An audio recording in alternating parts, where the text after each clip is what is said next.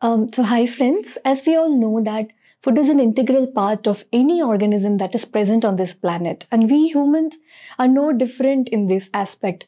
And if you are someone who is interested in food as well as in science, then I think that a degree in food science or food technology would be something that would interest you for a longer career and a happier career.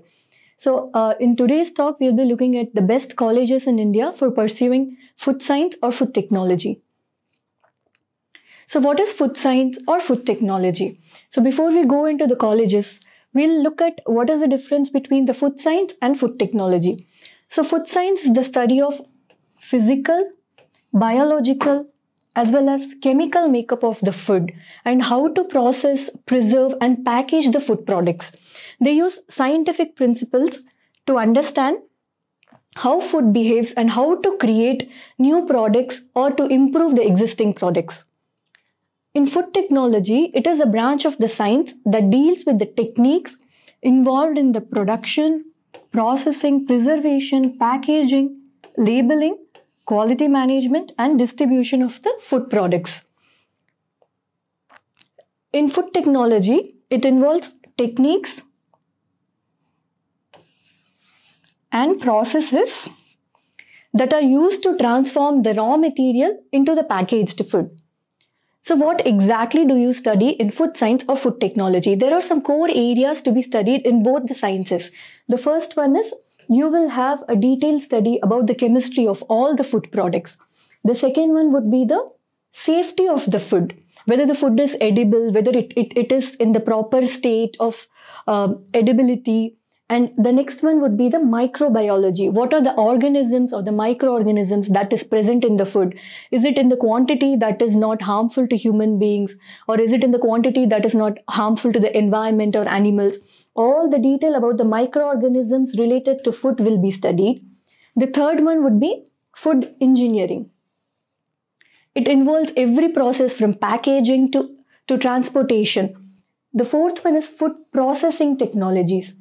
Once the raw material of, like, if we take the example of some vegetables or fruits, as a raw material it is fine, but the shelf life is very low. And if we convert them into a packaged form or into some other material for which the shelf life is longer, then it is of much more use in terms of money. So those processing technologies, for that lot of things come into the picture, like which temperature the food has to be stored, which moisture the food has to be stored, in which packaging the food has to be stored. All those food processing technologies that will be studied. And the fifth one is the product development. Which product you want to develop from the raw material. If it's a tomato, then you want to develop it into a ketchup, you want to develop into a squash, you want to just give it out as a processed form, like some cold storage to tomatoes, or which form you want to develop the product, that comes in the product development. There is one other thing that is studied in detail when it comes to food science and food technology, that is the sensory analysis.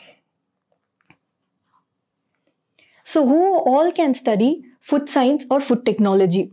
Any person who has cleared science stream with the subjects physics, chemistry and biology, or if a person has studied the subject with the combination of physics, chemistry and mathematics, or not the science stream, but they have done home science.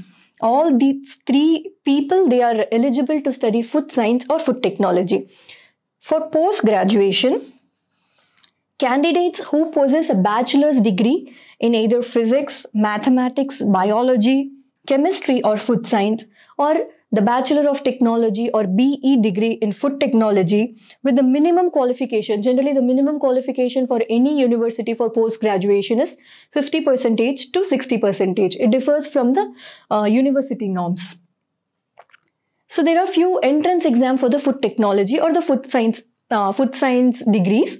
Few of them, they have, for every university, there is a difference in the entrance exams. Few of them have a common entrance exam and few of them, they have the entrance exam only specifically for that particular university. These are the famous and the most applied common entrance exams. The first one is JEE Main, that is Joint Entrance Exam. The second one is West Bengal Joint Entrance Examination. The third one is conducted by ICAR, that is Indian Council for Agricultural Research.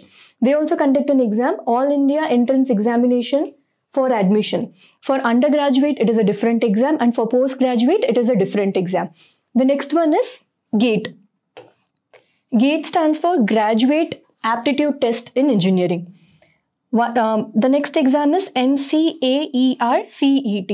This exam is conducted by Maharashtra Agriculture University's Examination Board, and this, after you write this exam, you are applicable for undergraduate courses in Bachelor, BSc Food Sciences if it is in the Maharashtra. The next exam is TANCET. It stands for Tamil Nadu Common Entrance Test. After applying this exam and clearing this exam, you can apply for the universities that are there in Tamil Nadu. So what are the job opportunities after doing food science or food technology? You can go into the R&D either as a food scientist or a food technologist, food chemist, or as a product development specialist. You can even go into the quality control and quality assurance as a food inspector or as a toxicologist.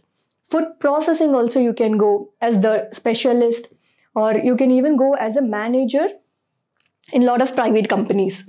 You can even go into the sales and marketing side, and there are other options like you can become a dietitian, nutritionist, animal nutritionist, and fitness and diet counselor. So these are the basic particulars if you want to go into the food science or food technology. Generally, you can do undergraduation and then you can pursue post-graduation. Either it can be MTech or MSc, and then if you're really interested in pursuing further, then you can go for the doctorate. So the duration for BTech in food technology will be 4 years. And for BSc in food science, it will be 3 years. For masters, either it's MTech or MSc, both of them, they will take 2 years to be completed. The examination type in all the universities of India, it will be the semester one. The admission process, it is most of the university, they take the marks of 12th, and based on that, they make a score sheet, and whichever rank you get, based on that, you can choose the colleges. And some of the premium colleges or the universities, they prefer the entrance exam marks. So the annual fee, it ranges from 1 lakh to 5 lakhs, and the average salary that you will get as a fresher would be 4 to 13.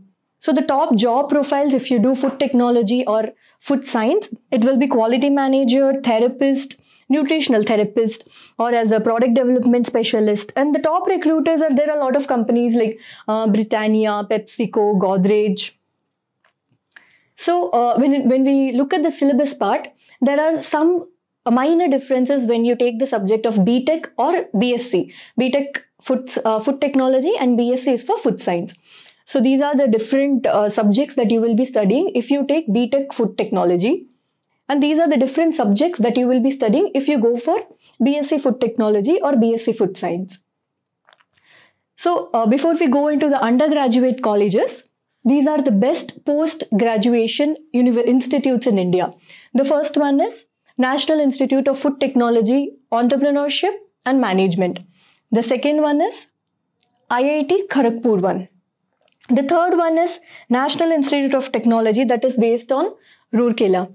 The fourth one is Institute of Chemical Technology, Mumbai. Fifth one would be Indian Institute of Food Processing Technology, Tanjore. And the last one would be CFTRI, Central Food Technological Research Institute. This is the most premium institute, followed by the other ones. So that is for the post-graduation. But before you go for the post-graduation, you'll have to do the undergrad courses. For the undergraduation, I have given a list of 15 universities that are supposed to be the top colleges in India. The first one would be IIT Kharagpur, then IIT Guwahati. There is one other in South, that is Anna University. Then there is National Institute of Technology, Rourkela, Jadavpur, Kolkata, Institute of Chemical Technology, Mumbai, Amity University, Noida. Then there is Birla Institute of Technology, Ranchi, SRM Institute in Tamil Nadu, Punjab University in Chandigarh, and Chandigarh University that is based out of Mohali, Lovely Professional University in Punjab, Sulini University in Himachal, And that is National Institute of Technology, Entrepreneurship and Management in Haryana, and Guru Nanak Institute of Technology in Kolkata. These 15 colleges are the top colleges in India. And I have also given a list of 30 different colleges. Like once you go through the list of the colleges, you will get a better idea which college you want to go based on your preferences. So how do we decide that these colleges are the best colleges in India? There are a lot of criteria to decide that this is the best college. Like we have like 200 to 250 food science and food technology colleges in India. Among them, those 15 have been cited as the top best or the 15 best colleges in India based on these 4 main criteria. The first one is the faculty. Faculty that is provided in these universities, they are well versed in their subjects, and they also turn out to be really good mentor and guide to the students. The second one is exposure to various important as well as modern fields. This is very important to be cited as the best college, as you need to have different fields in the same thing. Be it food science or food technology, you need to have the basic or the oldest method, as well as you need to be able to understand and learn about the new skills that have developed in the modern fields. The third one, that is the job opportunity. After doing the courses and learning a lot of skills and developing yourself, the job, that will make a very big difference for the college to be cited as the best. So when it comes to the job opportunities, you have a lot of multinational company opportunities like Amul, Nestle, ITC, Britannia, and there are various students from these premium universities who have gone into the R&D side also, within the country as well as outside the country. The main thing that differentiates the colleges from these colleges from the other colleges is you get a very premium and quality education. There is also extraordinary faculty support. You have astonishing placement, and also there is a healthy and ragging-free complex where the students can study and they can have a very peaceful development academic-wise, as well as the overall development of the student will be really good. So this is the list of other universities. First 15, the top 15 colleges I have already shown. This is like 10 other colleges, followed by 10 more and 10 more. So basically I have given 15 universities plus 30 more universities. So you can go through the whole list, and based on your preferences, you can choose the colleges. Thank you.